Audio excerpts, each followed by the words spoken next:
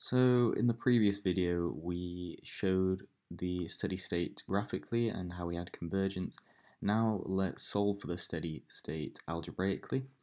So we'll start by assuming a Cobb-Douglas production function. So that'll be of the form y equals a bar because we have fixed productivity multiplied by k alpha, l bar because we currently have fixed labour supply. So it would look like that. What we found before is that we can write the per capita versions of output in terms of per capita capital. In terms of this, so we're just using our fixed productivity parameter, and that will be capital per capita raised to the power of alpha. So at our steady state, which I'll just call SS, we know that this condition is true. We have that our depreciation is equal to our investment. I'll call this K star to show that it's a steady state. So investment, which is your savings multiplied by our output per capita, is equal to depreciation here. What we can do is then substitute this in here. So we know that this f of k is equal to a bar k alpha. So we'll just substitute that in. It's alpha k star all to the alpha, and that is still equal to our depreciation term here. And now all we want to do is solve for k star, and this will give us the value of k star at our steady state. So we solve for k star using this equation that we've just derived, and so very simply let's just rearrange to get k star on its own in terms of parameters. So we can start by dividing both sides by this s a bar and kind of group those together with the other parameter of depreciation. And then once we've done that, we can just divide across this k star term, and let's just use some rules of powers such that this is true. So now we've got the just one k star term, which should make it a little bit easier. And now we can just move this power across, divide by this, in effect divide by this power on the other side, so that the equation still holds true, so that we have this. But I'm going to clean this up a little bit because we know that this alpha term is just the weight that we put to different factors of production. So in fact this is negative because alpha is between 0 and 1. So we're going to flip that over, and we'll end up flipping over the fraction that it is the power of. So let's do that. We now have k star equals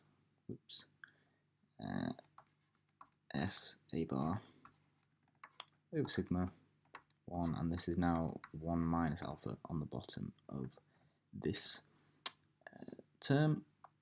So this basically just defines our k star in steady state, but it is pretty standard to take out our productivity or technology parameter of the brackets, such that we write it like this. We have to keep everything raised to the power. It's basically just writing it in a different form. So this k star we will say is our steady state level of capital per worker, and once we know this, we have k star in terms of our productivity parameter A, in terms of savings rate and depreciation rate. Once we know this, we can find the values of everything else in our model per capita. So let's use this to find our output per capita. A result that we've been using a lot is the fact that our lowercase y equals a bar multiplied by capital per capita to the alpha. So all we need to do is substitute in this k star for this k here, and then that will give us our y star, our output per capita when we're at steady state. So let's do that. So now y star equals a bar multiplied by a bar, which is, as we can see above, to the power of this multiplied by this. This is just substituting this term in, and then this is all to the power of alpha. So if we just work this through quickly, we have to raise everything to the power of alpha.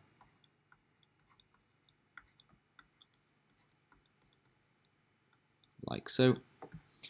And now if we just collect these alphas, or these A bars, the productivity parameter together, you'll, with a bit of simple rules of powers, you'll see that this is equal to this term. Basically because the power of A bar was this, and I've just made that look a bit nicer by grouping the terms together. So this is our output per capita in steady state right here. It looks pretty much the same as our capital per capita, but we just have this term with depreciation and savings raised to the power alpha over 1 minus alpha instead of 1 over 1 minus alpha. And that pretty much characterizes our steady state. That is finding our steady state capital and our steady state output per capita. So that's just about it for this one. That's the per capita values. If you want to watch the next video, it should be in the playlist, which hopefully is about there, and we'll be looking at deriving the aggregate levels of these. And for future videos, make sure to subscribe, of course.